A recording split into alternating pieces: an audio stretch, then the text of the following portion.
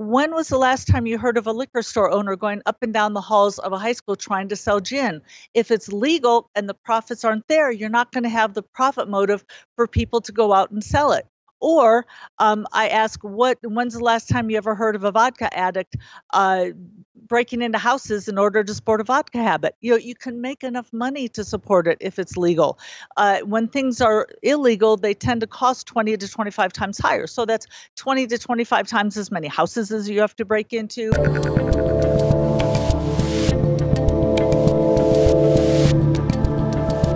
On the drug part of this, I find this to be a really interesting one because, I always describe myself as a classical liberal, and people always say, well, Dave, you sound like a libertarian. What is a classical liberal? And I always say, well, look, a classical liberal in effect is what I would say a really sort of a realist libertarian is, meaning that I love all the libertarian ideas, but I understand I can't win all the time, and I'm going to have to put some guardrails there. That's the most simplest way that I would describe it. So in my book, I talk about the drug war, and I'm for legalizing marijuana. I'm certainly for legalizing psychedelics, and then we can whittle down every little drug. But I'm not personally for legalizing the seriously hardcore stuff, and it's not because I want to put people in jail because of their decisions.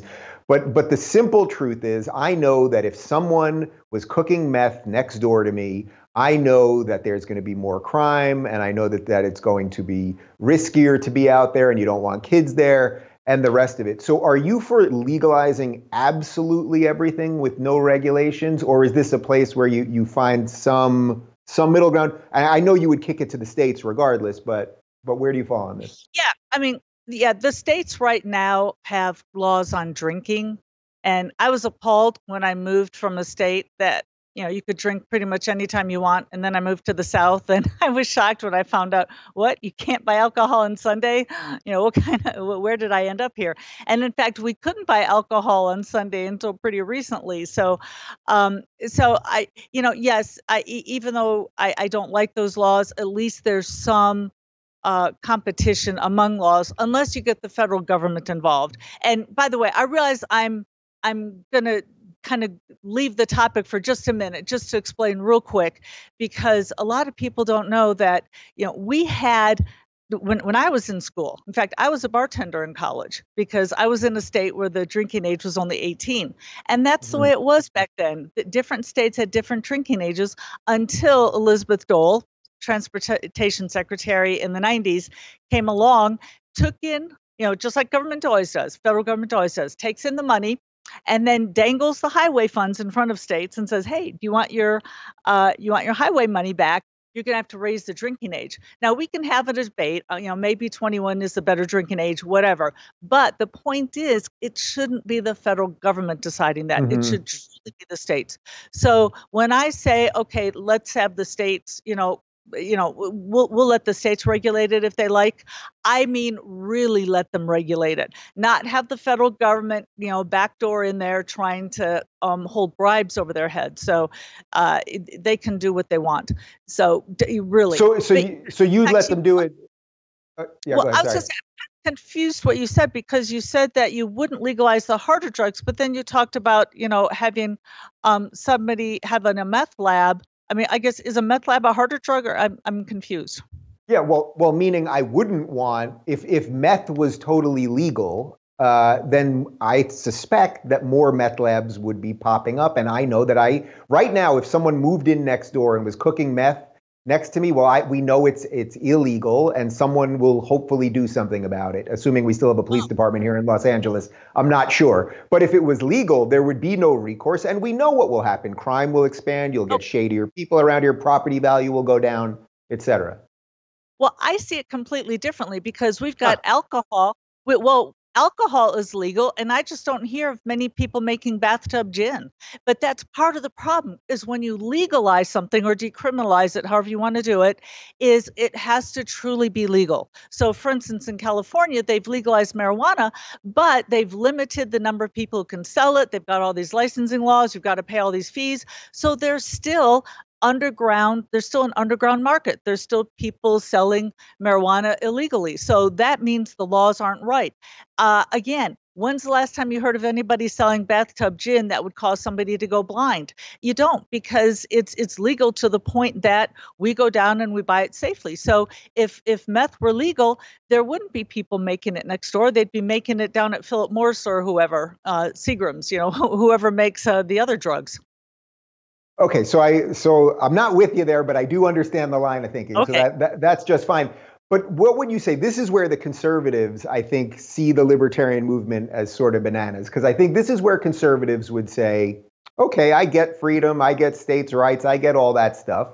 But you're telling me that, in effect, if there was enough demand for meth, that Philip Morris and Unilever should start making meth if the market demands it. And we know that a society filled with meth is not great. So the conservatives would take sort of, we want to conserve sort of a functioning society, where the libertarians are saying it's more of a free-for-all. Do you think that's like a fair, it's just sort of like a philosophically different spot? Well, I think they're misguided. First off, if you look where marijuana is legal, you haven't seen increase in marijuana use, let's say in teenagers, and you haven't seen it basically abused. Again, we look at alcohol. Right, but marijuana is not highly addictive the way meth or some opiates, some of the more hardcore stuff is. Well, alcohol is highly addictive. Tobacco is highly addictive. Those are very highly addictive. In fact, our own Surgeon General said that tobacco was the former Surgeon General, I believe it was C. Everett Koop, who said that tobacco was just as highly addictive as heroin. So, and yet that's legal. But what we have right now is we've got drugs being illegal, and so they don't go for help. And even look at where it starts. Again, when was the last time you heard of a liquor store owner going up and down the halls of a high school trying to sell gin? If it's legal and the profits aren't there, you're not going to have the profit motive for people to go out and sell it. Or I ask, when's the last time you ever heard of a vodka addict breaking into houses in order to support a vodka habit? You can make enough money to support it if it's legal. When things are illegal, they tend to cost 20 to 25 times higher. So that's 20 to 25 times as many houses as you have to break into. And so I'm looking at it. And by the way, I'm not a drug user. Well, actually, I am. Bourbon is my drug of choice. Yes, bourbon is a drug. And yes. I got a graduate certificate in drug and alcohol studies, and I understand that the way our neurotransmitters work, alcohol is actually a very dangerous drug, much more dangerous than marijuana. But somehow I got through the 1970s in high school and college, never having tried marijuana. I got to admit, I'm a goody two-shoes. But the point here is there's not a profit motive. When people ask me about legalizing drugs, the point is, and they say, well, but I don't use drugs, so I don't care. I say, but you should care if you care about crime. You should care if your kids are in a school, because right now there's a profit motive to get your kids hooked on drugs. And high school kids themselves will say, it's a lot easier to buy marijuana than it is to buy alcohol. Yeah, because alcohol is legal. There's not the profit in there. There's competition. We've got the free market out there taking care of it. So how about let's have the free market take care of the other things? And then if you do have a heroin problem, let's treat it as a medical issue and not a criminal issue. If you're looking for more honest and thoughtful conversations about politics instead of nonstop yelling, check out our politics playlist. And if you want to watch full interviews on a variety of topics, watch our full episode playlist, all right over here.